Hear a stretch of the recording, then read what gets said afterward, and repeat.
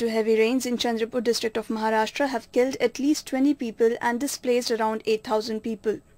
The floods, due to more than usual rains that started on July 19, have created havoc by affecting 863 villages and submerging 1,226 hectares of land.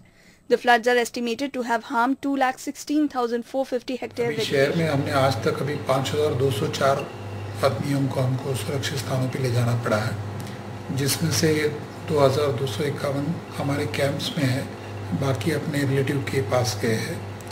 देहातों में अभी तक हमको 3,155 लोगों को स्थलांतरित करना पड़ा है। Various roads have been blocked. With personnel of the Disaster Management Police, relief operations have started in two districts. Disaster Response Force जो है, उसकी 40 उनके जवानों की टुकड़ी यहाँ आई है और उनका राजौरा में कुछ लोग रहेंगे और यहाँ भी एक टीम रहेगी। शहर को ज़रूरत पड़ी तो वो शहर में काम करेंगी और राजौरा की टीम अलग 6 तहसील में वो भी काम करेंगी। The year witnessed a deluge of floods and floodlights and early downpours in the nation.